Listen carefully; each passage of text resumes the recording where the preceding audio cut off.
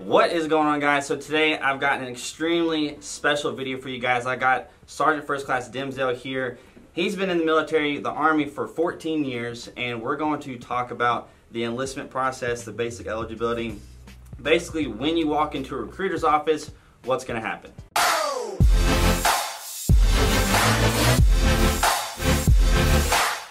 Alright, so in this video, basically, like I said, we're going to talk about the basic eligibility for joining the military. I get questions all the time about joining the enlistment process, but I've got the most qualified person to talk about this, an actual Army recruiter, and he's going to kind of take it away and tell you guys when you walk in the door, all the process, all the things that are going to need to be taking place. Alright guys, so the big thing that I can lead off with is be honest when you call us, okay? We're going to find everything out. We have to know all the variables in order to make sure you're qualified to join the Army. Alright, the first thing we're looking at, everybody's a little bit different, but the big things we're looking at first is your age, okay? So 17 to 34 is what we're looking for right now. Alright, other branches do take up to 42. The Army's looking for 17 to 34 right now. 17 to 18-year-olds obviously need parental consent before we can do anything. You have to be a U.S. citizen or a legal permanent resident with an I-551 green card. Alright.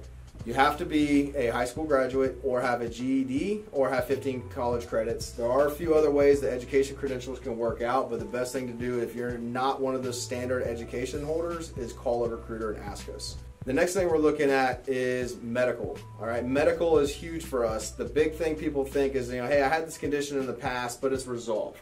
All right, we look at from the time you were born till now. Whether it's healed, treated, surgery corrected, anything, we have to know your complete medical history to make sure you're qualified for service. Law is huge. Again, we need to know every time you've interacted with the law enforcement agencies. I don't care if it was sealed, expunged, dismissed, dropped, diversion program, paid fine. We need to know what you've done that has broken the law in the past. If you've ever been married, divorced, have a kid, I don't care if you pay child support or what your situation, we need to know about all previous and current family members and dependents.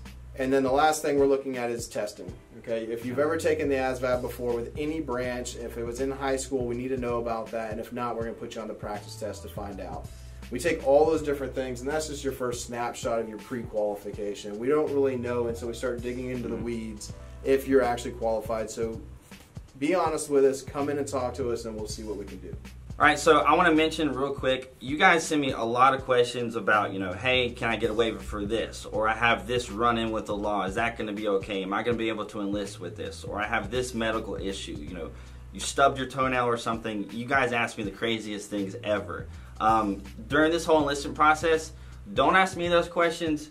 Ask your recruiter those questions. Talk to them about it.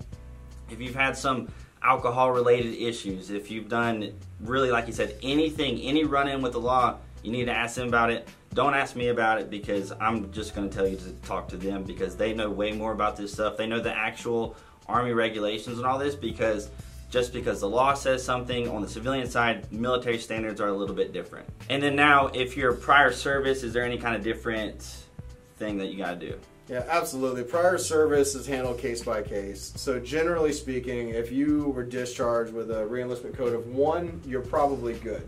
You notice I say probably, okay? There's a lot of other things to go into. If you're getting disability, if you had a RE3 or any type of UCMJ or non-judicial punishment while you're in, what rank you got out as, how many kids you currently have, all those things are actually going to affect your eligibility. But again, prior service is really case by case. So come in, sit down, bring your discharge packet with you, bring your 214 with you, and then any type of VA paperwork you may have gotten since then. Okay.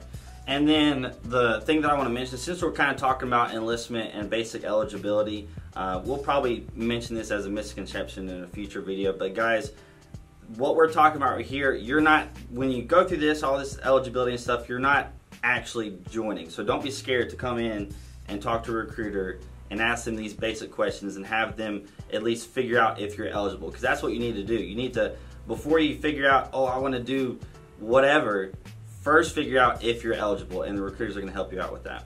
Yeah, absolutely. A lot of people think that as soon as they come in here, they have to be ready to join to come in here. I'd say 95% of the people we talk to either can't join or don't join for whatever reason, but come in and talk to us. We don't do contracts in our office. It's impossible for you to join the Army in a recruiter's office. All right, so now that you have figured out whether or not you're eligible or not eligible for joining the military, when you pick your MOS, like the career selection, how is that like?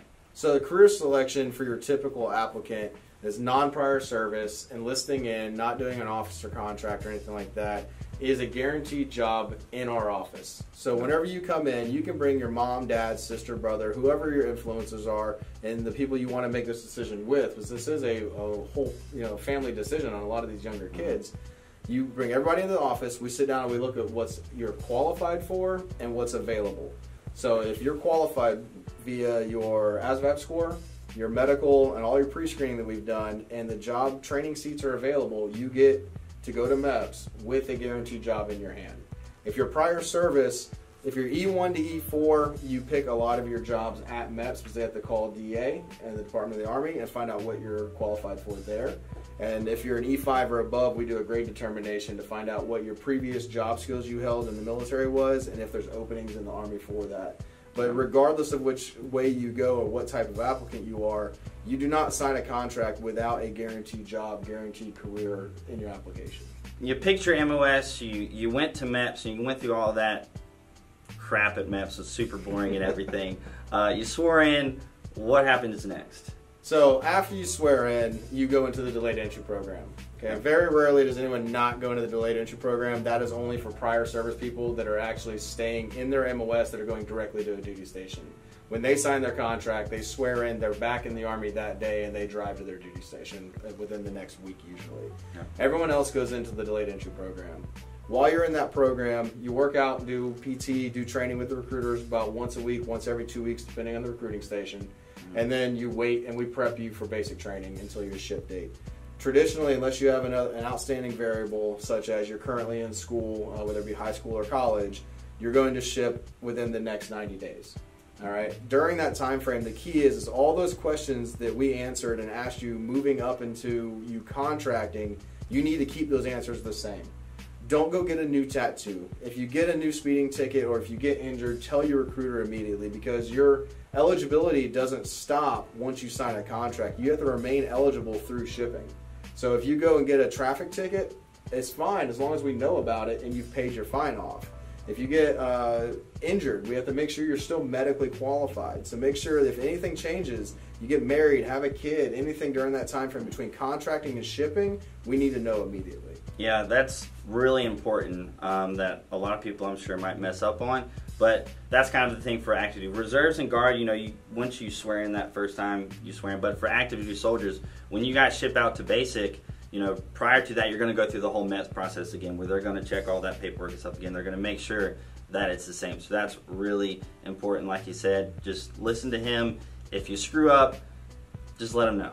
So speaking of the Reserve and Guard, so absolutely correct. When you guys sign a contract for the Reserve, you're in the Reserve that day. You don't have to go back to MEPS before you ship out, but you do have to maintain contact with your recruiters. We're the ones that ship you out from the local airport, or if you're near the military installation, we're going to drive you there ourselves. But you still have to maintain the eligibility because we have to verify through a hometown checklist that you're good to ship before we put you on the airplane.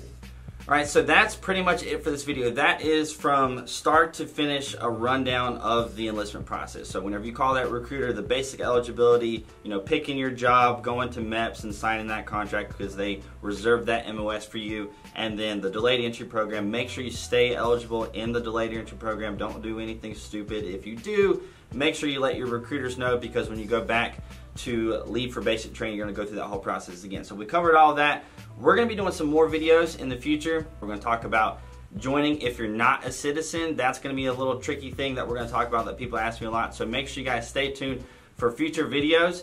If you happen to be in the Huntersville area and you want to speak to these recruiters, because there's some great recruiters. So if you want some great recruiters, come over to this area. I'm going to have their social medias and stuff linked down in the description so you can reach out to them if you want to call them, if you want to start your enlistment process with Sergeant First Class Dimsdale here. So that is going to be it for this video. I hope you guys enjoyed it. If you did, hit that like button. That would be awesome. If you want to check out some more of my videos, hit that subscribe button. That would be even better. If you want to catch these new videos coming out, hit that notification bell button. That's extremely important. Follow me on Instagram and Snapchat.